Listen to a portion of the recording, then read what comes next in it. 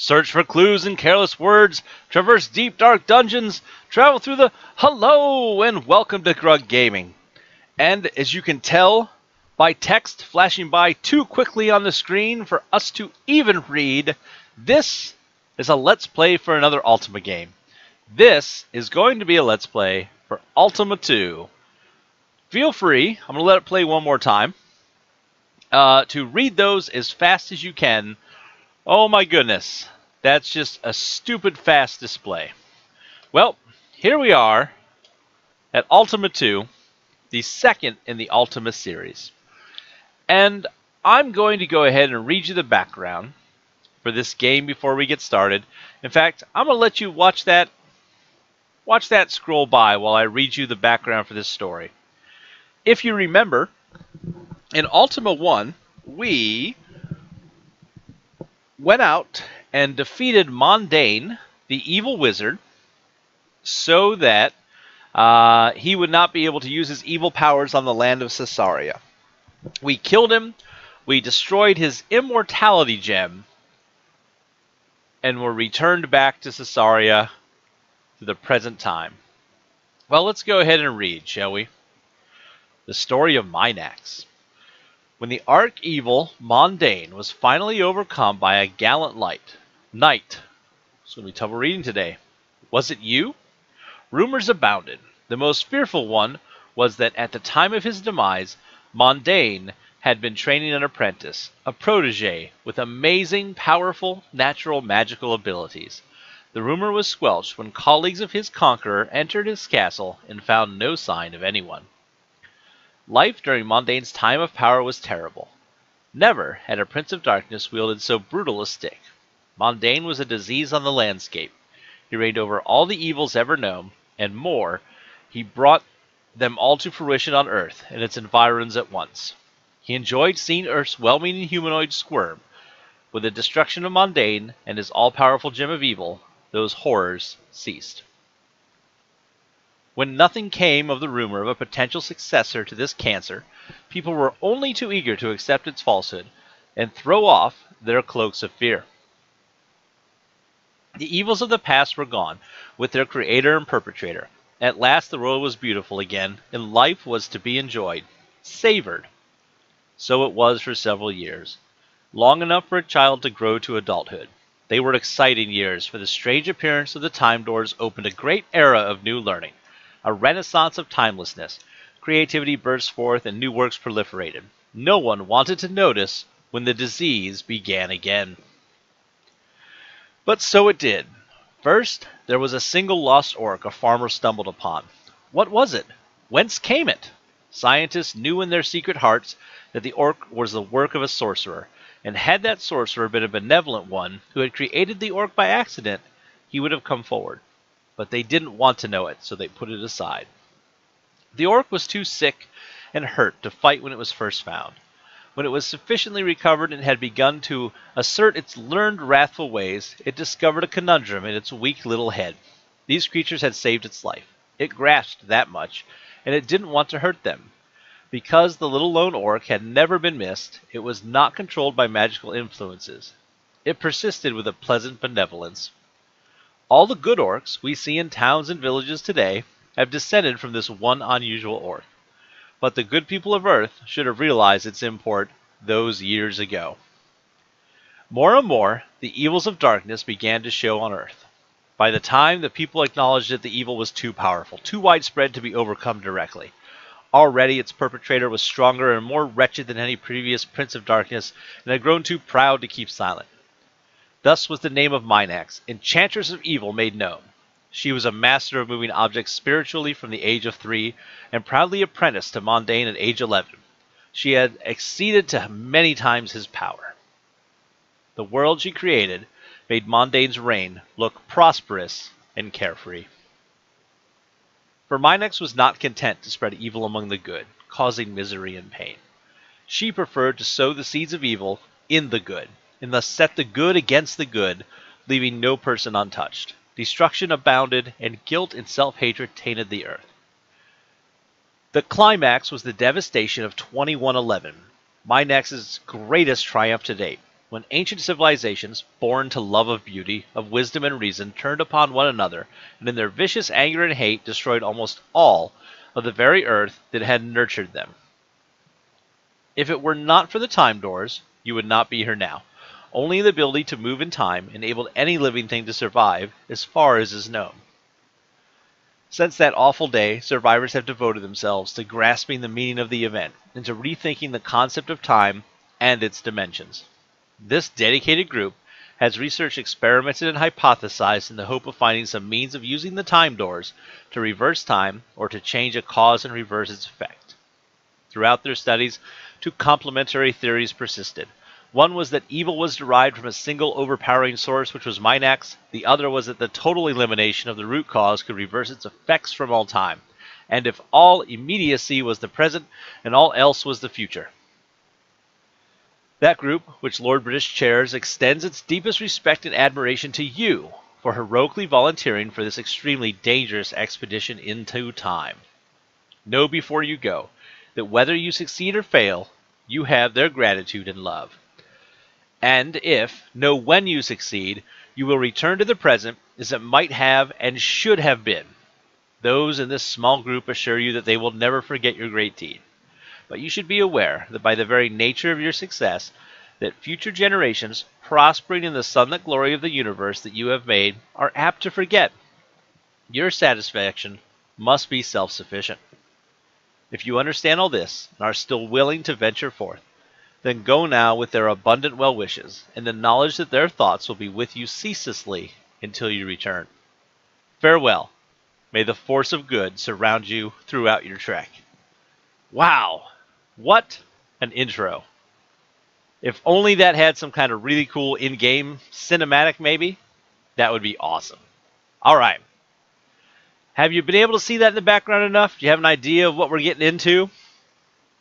It's going to be a great game. First thing we need to do here is create our character, our hero who's going to go forth on this time-traveling adventure, or time travel. So let's create a new character, shall we? We need to create. So we have some attribute points we need to distribute.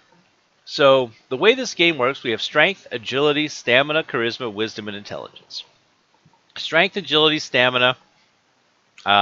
Strength is how much damage we do. Agility dictates what weapons we can use. Stamina, I really have no idea what that does in the game. Charisma affects prices in shops. Wisdom affects our clerical spells, and intelligence affects our mage spells. Here's what we're going to do. We have 90 attributes to put out. So let's take a look. We have 6 attributes, so that leaves us, we put 10 in each, 30 extra. I'm going to do this. We are going to go 10 strength. We are going to go 30 agility. We are going to go 10 stamina. Let's see, we're at 40 here. So 10 charisma, 20 wisdom, 10 intelligence. That looks like some good stats for our character to begin with. Next up, we have to choose if we're going to be a male or female. Well, if we're a male, we'll get a little bit of extra strength. If we're a female, we'll get a little more charisma. I'm going to go with male just because I'm a guy. Alright, next, our race. We can be a human, an elf, a dwarf, or a hobbit. Ooh. These are some interesting choices for our race. Depending on who we choose, we're going to get a bonus. Let's take a look and see what those bonuses are, shall we? We can get an intelligence, an agility, a strength, or a wisdom bonus. You know, we need a little more agility for this character to begin, because I am worried about one thing in this game, which is your ability to wield weapons is all based on your agility. So we're going to go as an elf. Oh, there we go. Now we have to choose our class. We can be a fighter, a cleric, a wizard, or a thief. Well, in this game, anybody can use any weapon as long as they have the stats for it. But you're not allowed to use certain spells if you're not a cleric or a wizard. And I want to have access to those spells. So we're going to go in as a cleric. And we're going to name Grugtar. So there's a look at our opening stats. They look not too bad to me. We'll go ahead and enter Grugtar, and we'll say, yes, this is satisfactory. Origin proudly presents Part 2, the #1 best-selling Ultima 2, Revenge of the Enchantress. It goes by so fast. There is no way to read that. Sorry, folks. Needed a drink. All right, let's play a game of Ultima 2. So there is our character. There is Grug. You see we have our little Ankh there because we're a cleric. So if we take a look here, we currently have a level 0 male elf cleric. We have our weapon is our hands. Our armor is just our skin. We have no spell ready to cast. There's our stats. We don't have any torches, keys, or tools. That's okay. We'll get some as we move on. We're not carrying any items. We have no spells. We got nothing. So first thing we need to do is we need to go ahead and get ourselves equipped. As you can see, this is another Ultima game with no... Oh, you may hear a weird sound. There we go. This is another Ultima game with no music in the background. You'll also notice that that pass keeps coming up. Time is continually moving in this game unless we're in the stat screen, so we need to keep that in mind. In the bottom right, we have our hit points, food, experience, and gold, similar to Ultima 1. So the first thing we're going to do is let's go ahead and get ourselves equipped. We're going to need to get a weapon, some armor, and let's get ourselves some transportation so we can move a little faster. Oh, there's that beautiful sound. All right. Oh, we've got some enemies coming at us. We have a thief, or is that a fighter? Let's attack him. We hit him. Oh, come on. Let's kill this guy. Oh, he's running away. Oh, you don't run from us. Come on. Come back here. Oh, we really missed the bow and blaster from Ultima 1 already. Come on, hit him. Alright. So we killed him. I'm not sure what that was. That may have been a thief. I'm not sure. We need to move over to our first town, which you're going to notice something on this map if you pay attention to it. Previously in Ultima 1, we had the map of Caesarea. 4 continents, a northwest, west, northeast, southwest, southeast continent with some islands. Here, we're actually on Earth. So if you look, we're actually right now in the Russian area. There is Denmark, Sweden. There is Great Britain. And now we're out here on the Iberian Peninsula. And down here is the first town. This, I believe, is the town of Linda. Go ahead and enter there. Yep, town of Linda. How we doing, guards? Something else in this game? The people have something more to say to us. Let's talk to the guards. Hey, pay your taxes. Thank you, guard. We will. We need to go ahead and find ourselves a weapon shop. This is a pub. What do these guys have to say? Want to buy a watch? No thank you, thief. Nice to know there are some thieves in that pub selling stolen watches. I think our weapon shop is over this way. Nope, that's the exit to the town. Maybe it's up here. Couple of people walking around. It's like a wizard. Some guy here. What's up? A fighter says, "Oh, me tough." Very nice, fighter. Here's the weapon shop. Let's talk. The weapon shop. Let's get a bow. Number 4. For 84 gold, how about it? Sure, I'll take the bow. Yes. Alright, so we bought a bow. Let's ready our bow. Number 4. We can equip that because we have good enough strength. Does he sell the blaster here too? Oh, I don't want to yell.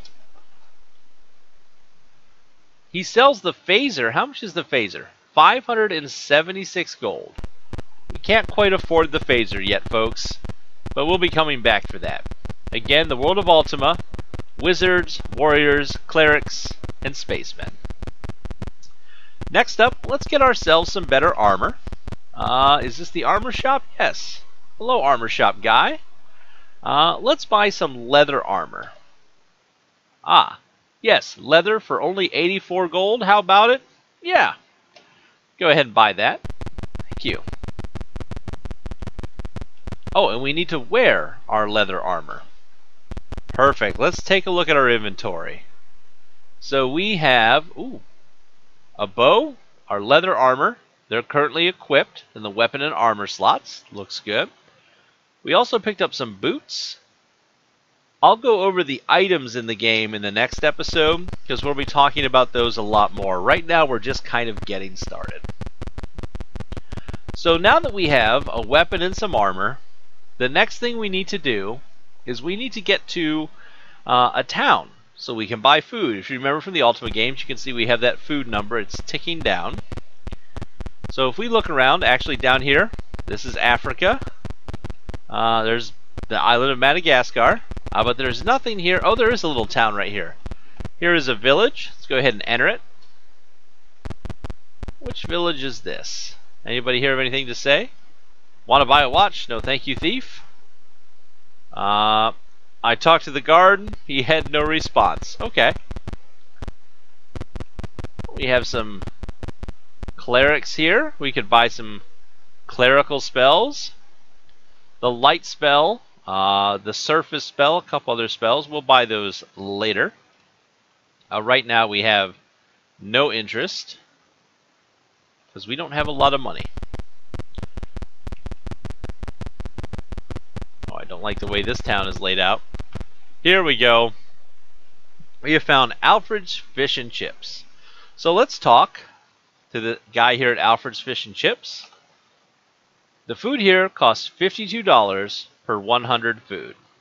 Let's go ahead and buy 100 food. So you can see that we're back up to $3.97.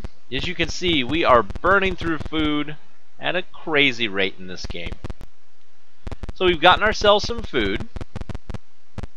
The next step is we need to go ahead and get some more hit points. Remember, like Ultima 1, we need to raise up our hit points and our food so we have enough stockpiles for the game. Oh, here we have a little guy to attack, a little orc. Let's hit him with our bow. Oh, one hit and he's already running away. Come back, Mr. Orc. Okay, fine. Go away. Alright, now you're going to come back. Take it. Come on, orc. Alright, we killed an orc. Got some golden experience. Great.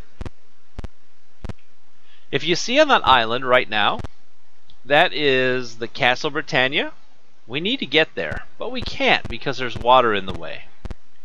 We're going to let some time go by, and we should see one of the time gates that the game talked about. Again, this is a time travel story. Oh, there's a time gate. That's not the one we want, however. We're waiting for a different one. This is the one we want. So you can see we are now in England, but you'll notice that there's a town up here to the north of us that wasn't here before. It's because not only are we in England, but we are in a different time period as well. I don't even know which time period this is. We'll probably find out. But let's enter the castle in the meantime. Oh, we got more people to talk to. That guy didn't have anything to say to us. We have a mess hall and a chapel, but we're looking for Lord British himself. Oh, there's Lord British. What do we have here? The merchant orders, give the king a tribute. I refuse, merchant. How about the guard? Pay your taxes. That's fine. But if we walk up to Lord British up here, lovingly labeled for us at the top, and we talk to him, he's going to take 50 gold. Oh, come on. He took 50 gold from us, and gave us 300 hit points. That's not bad. Let's go ahead and give him a little more and get our health up, because we're going to be doing a lot of fighting. So we've got our hit points up. We know where we can buy food, but as you can see, food drains very quickly in this game. So we're going to need a lot of food. I don't think we're going to have enough money to buy it. So what we need to do is we're going to save. Okay. We're going to enter this town. This is the town of Port Boniface. Very nice town. Here's the Crossroad Chapel. We can buy some spells here. But the other thing we can find here is we're going to find a very specific store. There it is. You'll notice that this food place, it's McDonald's. That's right, folks. And here at the front is a jester. If we talk to the jester, this is Ronald McDonald. He sings, "Try our new ride-through." That's great. So if we come up here to McDonald's and we talk, for 52 we can get 100 food. We're going to say yes. So hey, that guy gave us some food. No onions to go, please. He says thank you, come again. So we could continue to buy food. I'm going to pause this while I talk because the game just moves so fast. But instead of continuing to buy food, we're going to be sneaky. We're going to steal from him. We stole some food. We're going to do it a couple more times. Notice our food is going up. We're at 625. No luck. 725. 825. And no one noticed because of our agility. So we can safely get out of the town. Oh, by bumping into everything.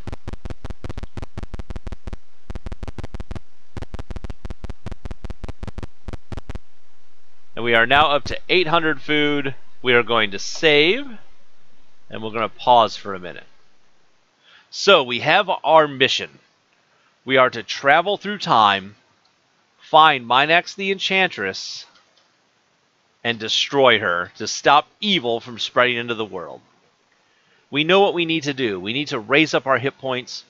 We need to get more food. As you can see, where our guy just can't stop eating. Must have a tapeworm the size of a dog in his stomach. And along with getting more food, we need to get gold from killing creatures. What I'm going to do is I am off screen going to do a bunch of leveling, similar to what we did in Ultima 1, so that you don't have to watch us grind that all out. I've seen playthroughs where I've kind of scanned through and people grind all of that out in this game. It's not real exciting to watch. So I'm going to go ahead and do that off screen for everybody. And when we come back, we will have a stockpile of food and hit points and gold.